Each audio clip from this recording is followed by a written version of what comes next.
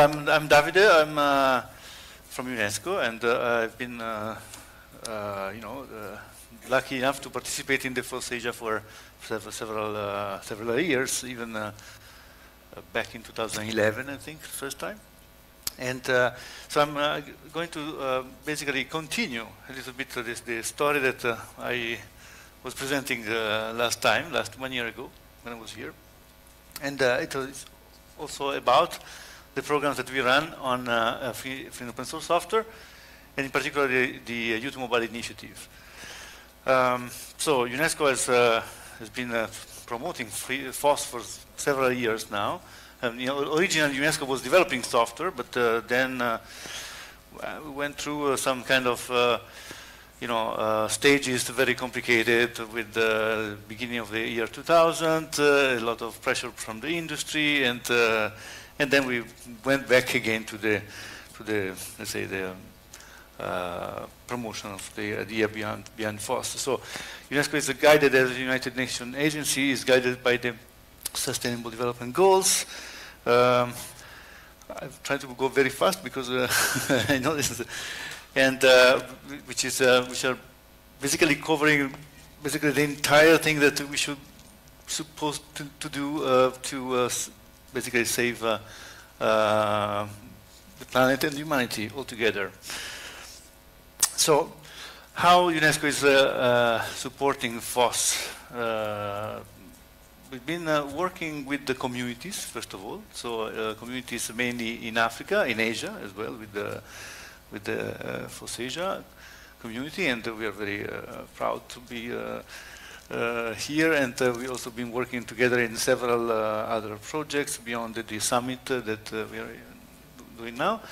But so first of all, FOSS for us is collaboration. It's collaboration among people. So this is what is the most important. So we try to promote the value behind the FOSS. So it's collaboration. It is the philosophy. So the philosophy of being able to use, reuse, adapt, for example, to local knowledge, local needs, and of course the ability to be inclusive, because by being participative approach, no one can be left behind. So there's a huge accent on the inclusivity, particularly on the gender gap, as Mario was mentioning this morning, that we're trying to do our best, but it's not easy, and unfortunately for various reasons, the gap is not diminishing. Actually, it's increasing in many places.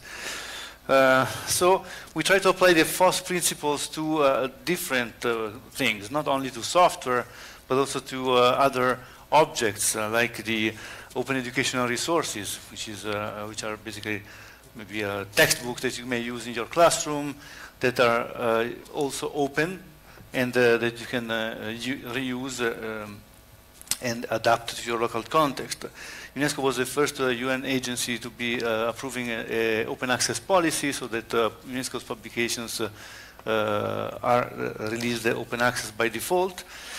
And we also been on the gender part. We've been also fostering the STEM, which was mentioned by previous speaker, or STEAM, as was also said, with the hearts in it.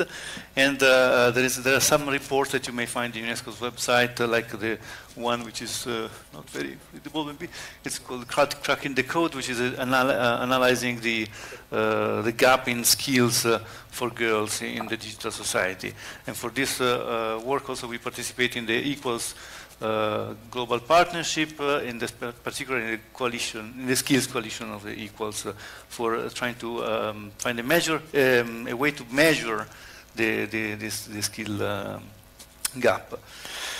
But then, of course, as was mentioned before, one of the main initiatives that we are running is the Youth Mobile Initiative, which is basically trying to teach or approach more young people to the basically building by doing software. So the technology is not a black box or a TV that you want to turn off, as we saw, but rather it's something that you want to understand how it works, and by understanding how it works, you may actually really develop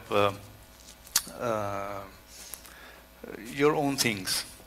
So this mobile initiative is running in many countries, and we reached thousands of beneficiaries in different ways, but also we participate in some larger activities which are addressing much more number of people, like the Africa Code Week, which is a one-year process which ends up in 1 or 2 weeks of coding workshops for kids. And last year we reached like 2.3 million people in 37 countries across Africa. It's an SAP initiative that UNESCO is backing up for the last 3-4 years. And with the participation of many other partners, including Google. But software source code, is it 2 minutes left? Really? Software source code is also about creativity, after all. So this is the basic line also of the Youth Mobile, why you should learn how to code, because it's a form of expression. But and we are in a point of history where there have never been so many programmers as of today, despite of all the gaps. And there are so many languages. It's an international year. It's a sort of indigenous languages in a sense. So why, if it is about creativity, why then we don't really care about the preservation of the source code? So source code is something that you put somewhere, maybe in GitHub, in some repository, in some working tool, but basically you don't really care about what is going to happen to it. You remember Google also had a repository which was closed in a matter of weeks a couple of years ago, and so with 1.5 million software projects were just deleted if you didn't back up it before.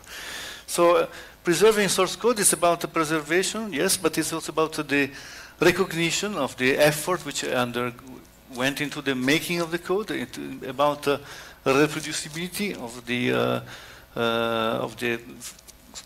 use that you make of the code, to think about scientific experiences. The persistency, because you may want to refer to a piece of code which is not moving all over the web or disappearing one day. And also, so how to make a reference to this code, and maybe one day how to make a citation of the code.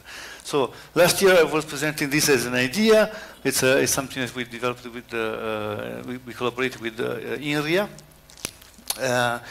But it's called softwareheritage.org. It's now open because last year in June the archive was open. So this is really an archive of software source code, not an archive of binaries, but source code only. And wait, maybe I'll risk my life, I know, but I think it's very important to well, this is no. How can I see this page? Like this, I think. Well, yeah. It's Windows. So here it is. So this is the one of the page of the software.heritage.org, and actually this is. What it contains. Basically, the content of the archive comes from all these repositories, and as of today, in live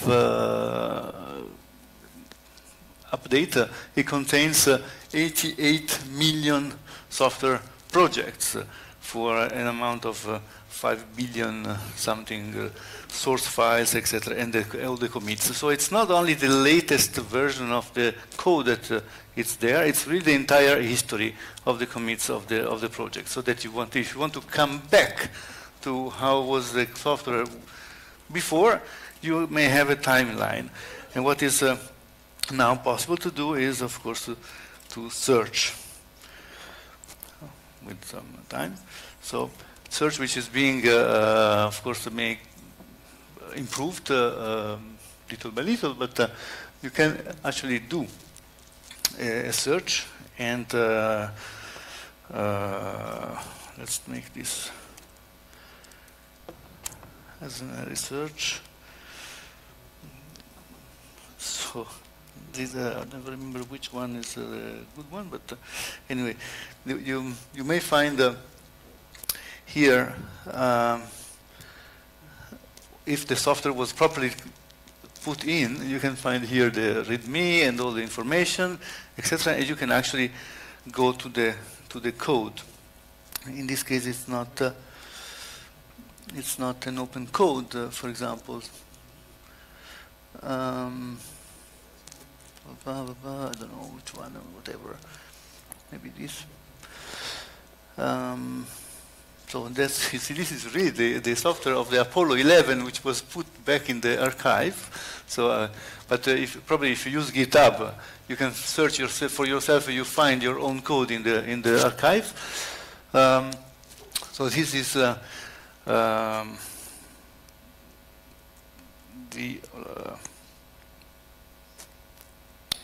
my computer is blocked, but that's really the archive.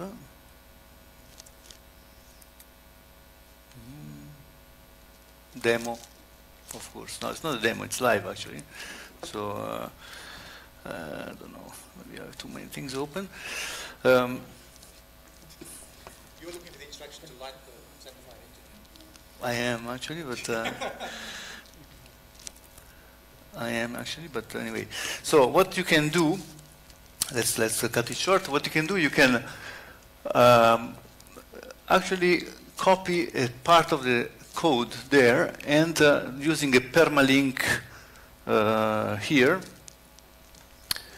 this red thing there, you can actually get a permanent reference to that piece of code, so that you can, if you copy this key here, you can just open another, this is me, sorry, and retrieve exactly this piece of code in the archive. So, for the first time ever, actually, you have the possibility to make a reference to a persistent piece of code into an archive, which is not going to be moved. If we heard about now, you know about GitHub being bought by Microsoft with very good intentions for sure, but maybe tomorrow the idea will change, and here you have an archive. So that's one important part. But just to conclude, what is also important to know, it is, if I manage, no, well,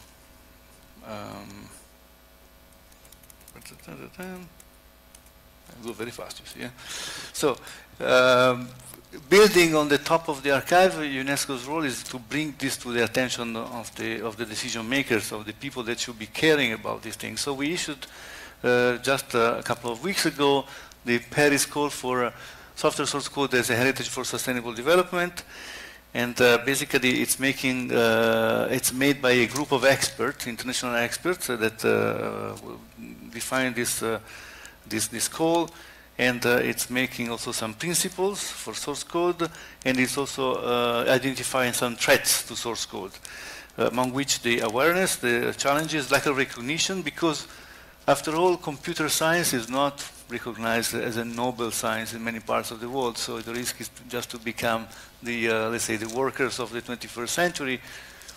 Nobody cares because machines will probably do something like that, which is not true. We've been hearing about machine software for a long time. Still, is not there. So, with the last point, with artificial intelligence, this is also maybe worsening in a sense, and it's really highlighting the need of doing something about this recognition about source code, because there are many issues that ethical issues that are raised by the artificial intelligence, and this is one tool that could give some answers. And we saw in the press already some articles that are actually injecting some fears, because artificial intelligence as an open tool is seen by those who don't understand the openness as something which is wrong. Oh my God, if anybody can actually modify an artificial intelligence machine, so the results will be unpredictable. So these are the kind of fears that are shown. So this is a very quick overview. I'm sorry it was very long. Thank you very much. So